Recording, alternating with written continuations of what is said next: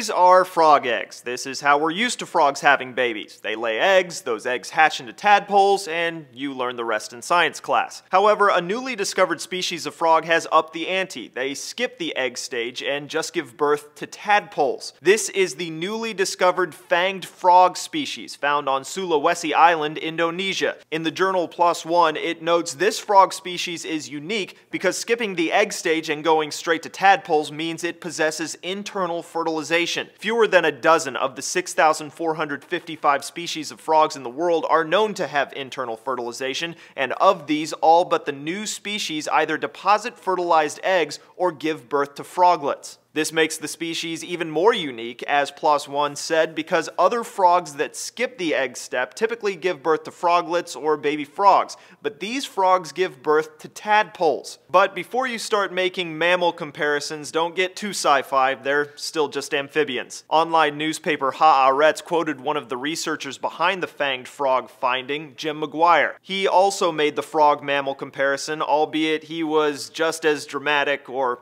not dramatic, as we were. Reproduction in frogs could not be more different from human reproduction. In this case, what is most interesting, ironically, is that the reproductive mode is more similar to our own. The discovery happened by happenstance. McGuire was walking through the Indonesian island when he saw what he thought was a male frog. He picked it up and quickly discovered it wasn't male. He told Live Science, "As soon as I picked her up, she squirted tadpoles all over my hand." McGuire described another instance of the tadpole phenomenon to NPR. When he and his colleagues captured and euthanized a frog, out came the tadpoles, and they were alive. He called it creepy and compared it to that famous scene we all know in Alien. But for as intriguing as frogs giving birth to live tadpoles may be, PLOS One said since researchers haven't witnessed their birth in the frog's natural environment, there's still the possibility that the frogs could be capable of simply giving birth to froglets instead.